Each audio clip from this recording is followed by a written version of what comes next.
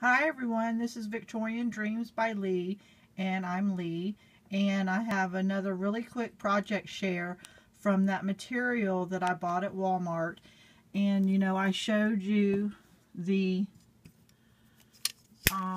photo tray that I made, and then I have now made this little candle to match it, and it's pretty easy and simple.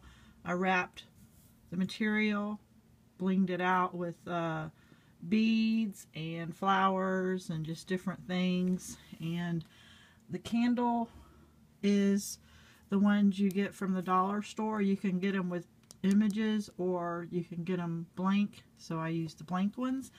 And I would recommend, if anyone is living with their parents, that means that you need to ask your parents' permission. But I am going to actually put a battery operated tea light in mine so that nothing catches on fire. So just be very careful. So yeah, see how they coordinate and everything? It looks so cute. I hope you like it. Please be a subby and like and share. Thanks. Bye.